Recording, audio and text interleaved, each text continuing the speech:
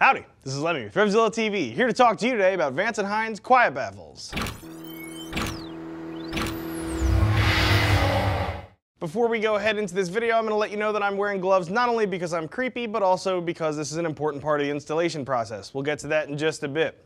You should be looking into a Vance Hines quiet baffle for your exhaust if you do not like the huge amount of noise that your exhaust is making, or perhaps your neighbors can't stand it either. These things are currently being made by Vance Hines for Vance Hines exhaust, so keep that in mind. If you have another brand of exhaust, these may or may not work for you, kind of depends.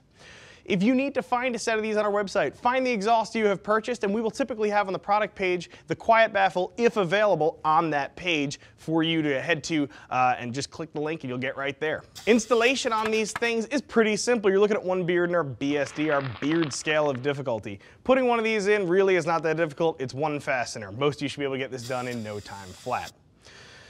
So, quiet baffles are great for those of you who, again, do not like the noise. These can also be helpful for those of you who may have picked up a fix-it ticket because you have an exhaust in your bike that is too loud. Jamming one of these in there will definitely kind of tone down the rumble without killing all of your performance. Now, Vance Hines doesn't make these for every single bike out there. You should keep that in mind. For instance, a set of big radius pipes. Because those things are curved, it would be absolutely impossible to get a baffle in or out of those. So not every single Vance Hines exhaust has a quiet baffle option. Quiet baffles, again, are good for just dulling the roar. I think these can be helpful for another class of people too, those of you who do long miles. I'm thinking specifically of you touring guys. I know I really like the sound of a loud exhaust, but after 500 miles, it seems to be a lot louder than when I started. It can get on my nerves. More so than that, though, it gets on my wife's nerves because she's riding behind me. She's closer to the exhaust exits. Sometimes what I think is a absolutely pleasant rumble is something that is driving her out of her mind. So again, be considerate. Maybe these would make a nice Valentine's Day gift.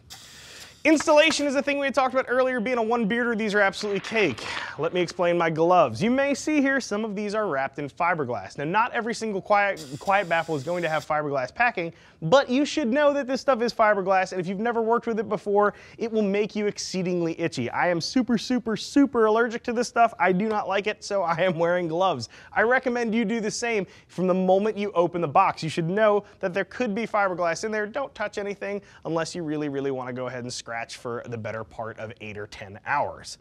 Installation really is cake. There's one bolt. You can see here on most of these baffles, you're going to see either 1 or 2 bolts on your existing muffler. You're going to remove those. Typically, they're held in place with a hex key, or a hex-headed fastener. You're going to use a hex key to remove them. Slide those baffles out. Slide the new ones in after you remove the fastener. Put the fastener in after you line it up. Bolt everything down, and now enjoy your new, much less loud exhaust. A couple of you, I'm sure, are going to be wondering what this does to the sound. All it does is just dulls the roar a little bit. You're still going to have that awesome Vance Hines tone. It's just not going to be at the same decibel level it was before.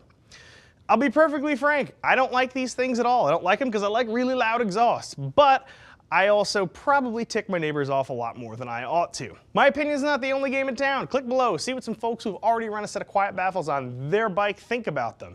If you have questions I didn't get to, get in touch with one of our gear geeks. See us at Revzilla.com, or you can get us by phone, 877-792-9455. And if you're in a pickle, leave me a comment down below. I'll try and help you myself. I'm Lemmy. I'm out of here.